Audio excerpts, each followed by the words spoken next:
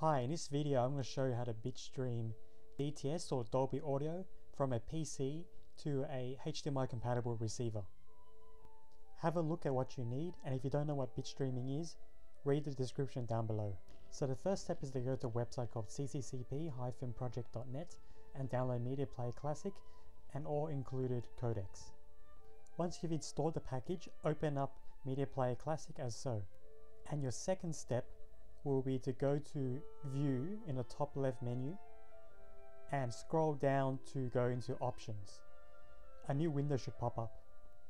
Once you've done that, look for Playback in the menu, and in the sub-menu, go into Output.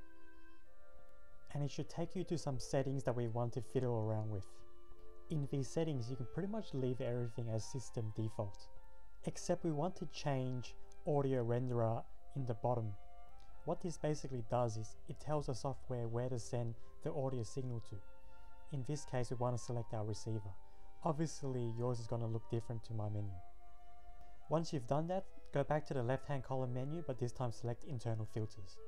And here we see two columns, one saying source filters and the other transform filters.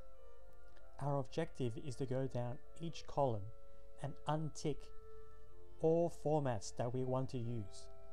So go down and untick all mentionings of DTS, Dolby Digital, FLAC or MPEGs if you want. Once you've done that, go back to the left-hand column menu and select external filters. You should see new settings with a big empty window. What we want to do here is to add filters to stop the software rendering and to pass on information only to the receiver.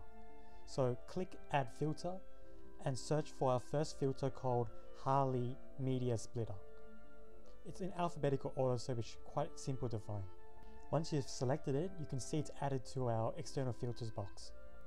Now do this 2 more times for 2 filters called LAV Audio Decoder and LAV Video Decoder. Once you've added all 3 filters, double click LAV Audio Decoder and you'll get a new window pop up. Here we want to make sure under bitstreaming all Dolby Digital and DTS boxes are ticked. Hit apply and double click into LAV Video Decoder. In these settings, we're going to make sure your computer's rendering the video with hardware rather than with software.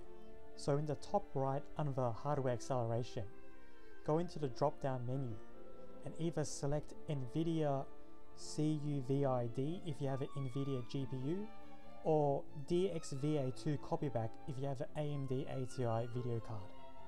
Alternatively, you can just select none if you have an onboard graphics card. I have a NVIDIA GPU running on my PC, so you can see I've selected NVIDIA.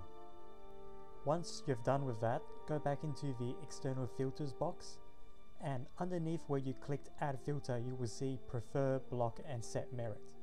Go and select Prefer onto each filter as so.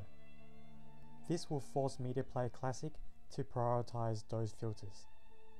Now your PC should be configured to bitstream DTS and Dolby Digital. Go ahead and test and make sure your file you're going to play back has a Dolby Digital or DTS stream. And if successful, your receiver should go from linear PCM to this. I hope you enjoyed this tutorial, and if you like my video, subscribe and leave a comment.